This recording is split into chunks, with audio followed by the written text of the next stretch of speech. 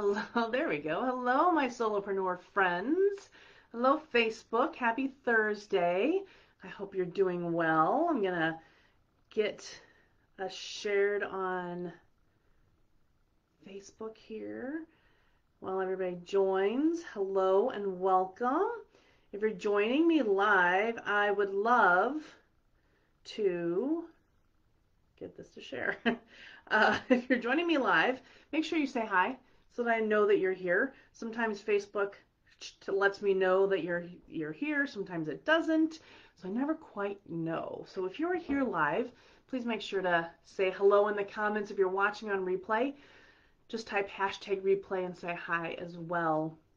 I would love if you've got any questions about any of the things that I talk about. If you're ever wondering, well, what would Tiffany say about this? Or what does she mean by this? Make sure you put that in the comments. I would love to come back and answer those questions or maybe feature that question in a future live. I'm here to serve. I'm here to help solopreneurs grow their businesses. You got into business because it's something you love. I want to help make sure that you are successful at that. Because it all started for me. I've been in business for 10 and a half years now, which I can't believe. But I have. So I've done a lot. I've seen a lot. I've grown a successful business.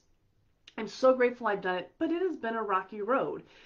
And so if you are earlier in your journey or even around the same time, if you're looking for something to help you grow better, I want to help you figure out what that is. And I want to help you grow your business to be successful in the passion and the purpose that you have. So it started for me about a year into business when I was happy doing. I'd been in business for myself for a year. I was happy doing what I was doing. I was just kind of happy. I was happy just doing all the work myself. I was just kind of doing my thing, right? Like I was happy with that. I thought I was being successful. I thought I was growing a great business until someone said to me, well, Tiffany, congratulations, you have built yourself a job, not a business. And at first I was furious until I realized she was right. Because what I realized is that I had gotten into business and I did not want to have a team. I didn't want to manage anybody. Like I just wanted to do it. I didn't want to have to deal with other people. Maybe you know what I'm talking about. I thought that having a team, I thought that having people to manage would be a headache, would be a hassle, that it would just take longer. So I just kind of wanted to stay focused and keep my blinders on and get my work done and serve my clients and help people. And I thought that was going to be good. And it was good.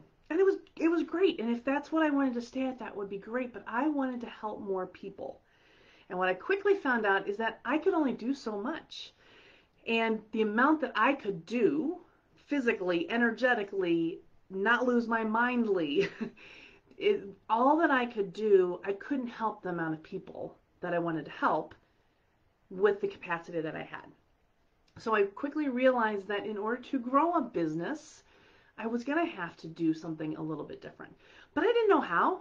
I had no idea how. I'd never grown a business before. So I set out on a journey to figure out how to grow a business. And I worked with some amazing coaches and gurus and learned so much great information about how to grow a business that I finally built a successful business for myself. And I was pretty proud. But I was simultaneously watching my clients struggle with some of the same things that I had struggled with. And I was helping them with their branding because I'm a brand consultant and I was really in graphic designer and I was helping them create their brand, but they were still struggling with so now they have the brand, now how do you make that live? How do you breathe life into that? How do you make that exist in your daily operations and how you serve clients? How does that come together? And it was something I'd struggled with as well. So I was looking at all this and wanted to come up with a way to help solopreneurs who were in a similar position like I had been to grow that business by figuring out that foundation. Because what I saw is that there was a foundation missing, that there were some things that couldn't be grown upon until they had these things. And these things were primarily, largely messaging, like being able to talk about who they were. But here's the thing, in order to get that message, they needed to know who they were. And that is a tricky thing, especially for solopreneurs, because we're all up in here and we think everybody sees the world like we do. So being able to figure out who we are was actually the very first step that I had to take, that I helped my clients take, that I worked into this program that I now help my clients take this process to really dig in deep and figure out who they are and define that, solidify that, so that their messaging comes across loud and clear, who they are and who they can best help. So that was a huge part of the foundation. The other part of the foundation, though, was client experience. That being able, again, for solopreneurs, we just serve. We just do the best we do, and that's awesome. But if we want to start growing, and if we want to start bringing in other people, if we want to start automating things, some of that needs to be a little bit clearer and a little bit more defined. So being able to clearly define a client experience, to map it out so that they knew exactly how they wanted to serve their clients at every stage that their client is with them, is such a powerful exercise for us. And most people don't do it, especially solopreneurs. So that is such a powerful experience to create your client experience. And then once you have that identity and that messaging and that experience dialed in, now you're ready to start systematizing. Now I remember when I was just talking with one of my former business coaches actually, and I came to her specifically looking for systems. I said I just need systems because I kept hearing that systems was the only way to build a successful business. And so I went to her and I said I needed systems. And so she said to me, that's great, but we got to figure out all this first. But once I got to the systems, that's everything that I built up, just like in the Scale Your Brand program. Everything, the identity, the messaging, the client experience now has to come through the systems. And figuring out how to, one, document those systems, but two, make sure that those systems reflect that client experience, reflect that brand identity, is so critical to be able to be successful, to grow to that next level for a solopreneur. Once you've got those systems in place, then you can hire team members. Then you have a way to train them, to pick the right team members, to get team members on your team that you actually love working with. And that headache that I anticipated back earlier, when I started my business, that I anticipated having team members would be horrible, by doing it the right way and finding the right people who align with you, having team members is a joy. And you get so much more done, and you can serve more people, and you can make more money. So that's why I put together the Scale Your Brand method the way I did, because it's helping solopreneurs build that foundation so that you can take the next step and go to the next level.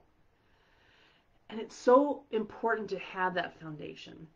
And looking back, I didn't have that foundation. I had to figure out that foundation. And so my whole goal with this Scale Your Brand method is, and the mastermind that I do with it, is helping people accelerate that a little bit. It is definitely a process. Like, it doesn't necessarily seem fast while we're in the process, but still by the end of 3 months, you are further along than you could have been if you were doing this on your own, because it took me 10 years. So that's what the Scale Your Brand method is all about. And we're going to be opening a new Scale Your Brand Mastermind in January. So if you are interested, make sure you PM me, let me know, put in the comments below, and I'll make sure that you get on that first list of the first people who know that it's available. And I'll make sure you get on that. I'm also going to be speaking at a summit called Path to Powers Summit December 10th to the 12th. It's going to be a pretty amazing lineup of very amazing people. And I will be one of the speakers, so be watching for that. I'll be excited to share that with you as well. And again, if you've got questions, if you've got comments, I'm not seeing any comments, but you know how that goes. If you've got comments, if you've got questions, make sure you post that in the comments below. I'll be sure to come back and answer those. So thanks for joining me today. Hello to everybody who's on live with me, and I will look forward to seeing you. Actually, I won't see you next week because it is Thanksgiving, unless I decide to just pop on for something fun. But otherwise, have a wonderful, blessed, and safe, healthy Thanksgiving, and I'll see you the following week. Bye-bye.